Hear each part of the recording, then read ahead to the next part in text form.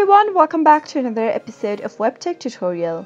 In today's video, I'm going to guide you through how to log into Netspend All Access account. Keep watching the video till the end and don't forget to subscribe to our channel by hitting the subscribe button.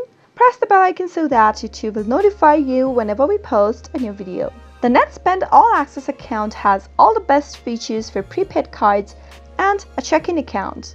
In order to log into Netspend All Access, go and click open a web browser and type in www.netspendallaccess.com and press the enter on your keyboard. You'll end up in this page right here. This is the home screen of Netspend All Access. Now click on the login button at the upper right corner in order to log into your account. On the next page, you'll need to go ahead and enter your username and your password to log in. In the first text field where it says username, type in a valid username that you have and move on to the next field and type in the password for your account.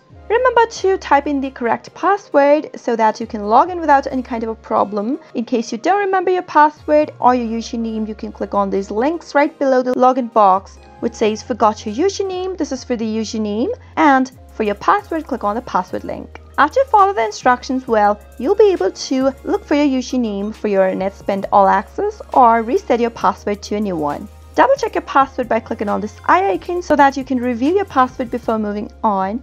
If you'd like the system to remember you so that you won't have to log in again and again, click on Remember Username. Now, after you're done, click on the login button to log in. I hope you found the video to be helpful. If you did, go ahead and give us a thumbs up. Comment down below in the comment box if you have a question or a feedback for us. I'll soon be back with more tutorial episodes. Goodbye till then.